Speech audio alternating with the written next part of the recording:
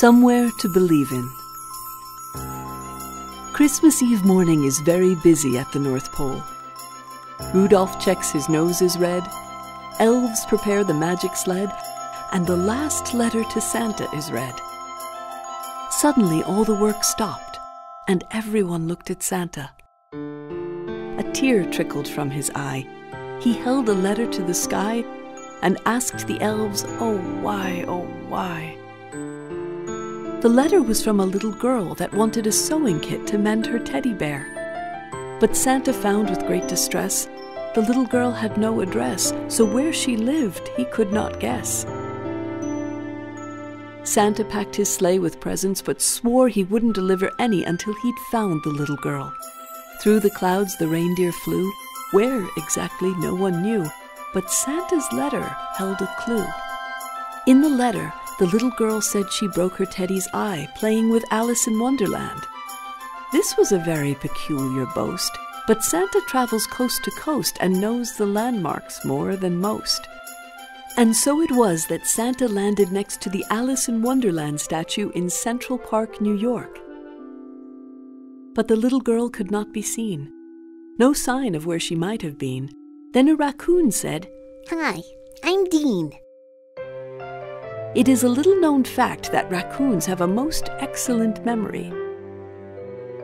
Dean remembered the other day a little girl who came to play that had a kind and gentle way. A little girl with a one-eyed teddy had given Dean the last bite of her hot dog. The hot dog man was useful too. He had knowledge sad but true that broke poor Santa's heart in two. The little girl's mother would save up all month to buy her daughter lunch in Central Park.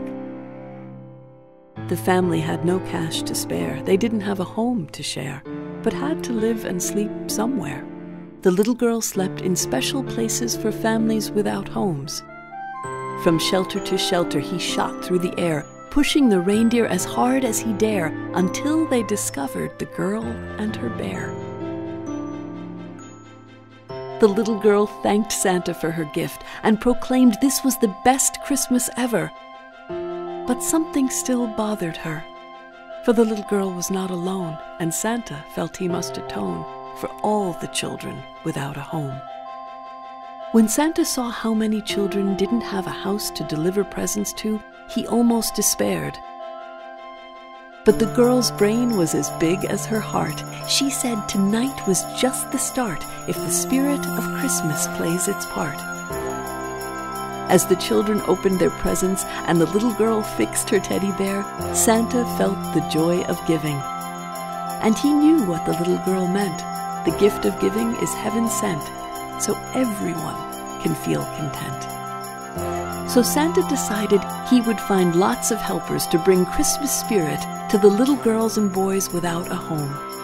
And if reading this book you're wondering who will help these children, here's a clue. Just look in the mirror, because it's you. Somewhere to Believe in is a children's book written to raise money for WIN, a charity for homeless women and children. Please donate what you can by visiting our website.